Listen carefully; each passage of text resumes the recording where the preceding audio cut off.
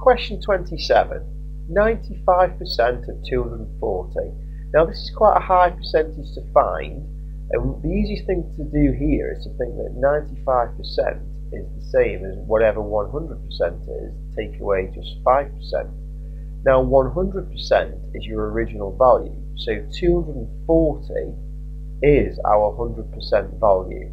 So if we can find out 5% of 240 and take it off, we'll get our answer. Now it is not the same as just taking off 5 from 240. We need to work out 5% of 240.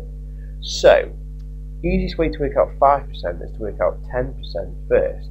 Well, 10% of 240 means divided by 10. So you can just knock the 0 off. So 10% of 240 is 24.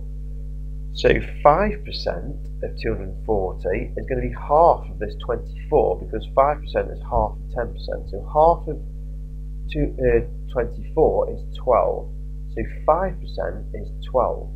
Now what we've worked out here is that our 5% is 12. So this 5% is worth 12. So all we need to do now to get our final answer is to do 240 take away 12.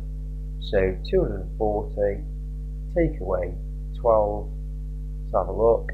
So nothing take away 2 we can't do, so borrow 1. 10 take away 2 is 8. 3 take away 1 is 2. And 2 take away nothing is 2. So your final answer is 228. So just to recap that, we found 5% of 240 is 12.